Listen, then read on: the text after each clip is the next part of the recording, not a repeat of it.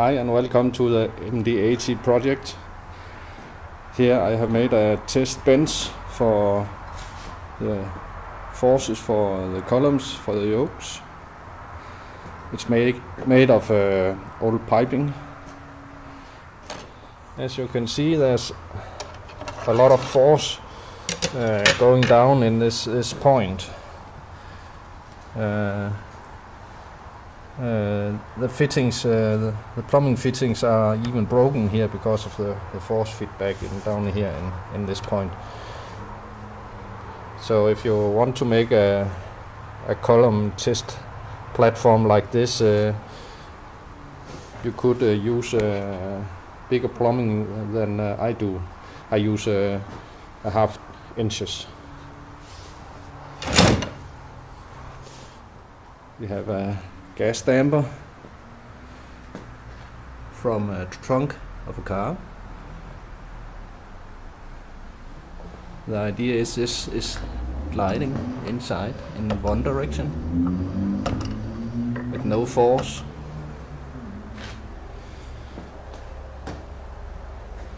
And when you pull back, you got the force from the gas damper.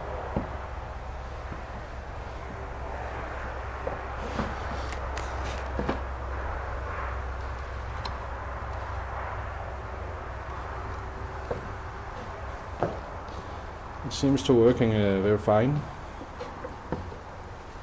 Of course, this should be a gas damper on the other side, but this is just a test.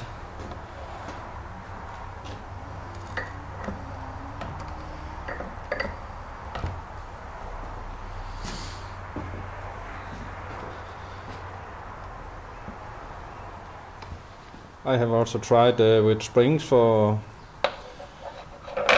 the force feedback for the columns. Another thing I tried was these sticks. This sticks is from a tent, the one you can bend and put inside the canvas.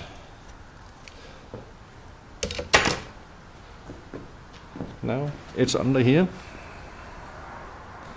goes over here and under here. So when you push your column, you will bend the sticks.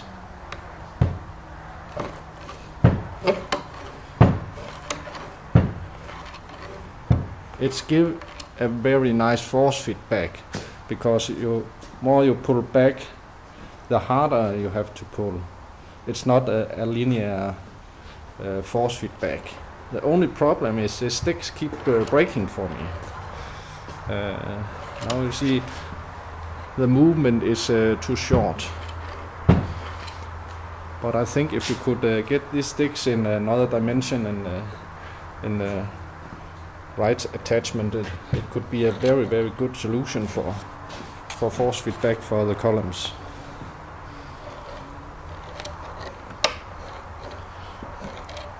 But I think I will stick to the gas dampers to give an idea how flexible this sticks from the tent is.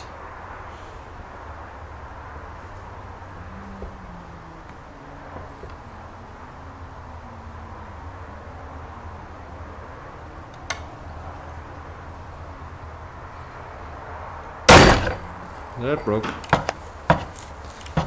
Now the force feedback is gone. Sorry. Now the other setup.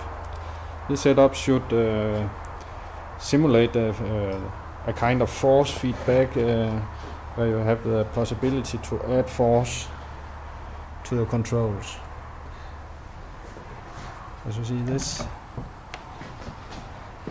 this arm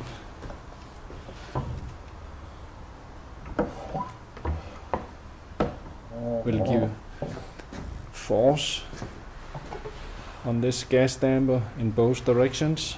Now it's made for only one direction, but it will add force in both directions. And down here we have an actuator that can push the gas damper. Here we have what should be the stick and here a rubber band. And now it's giving a force down. Now we will start the actuator, and the gas damper will be pushed. And now we release the force feedback.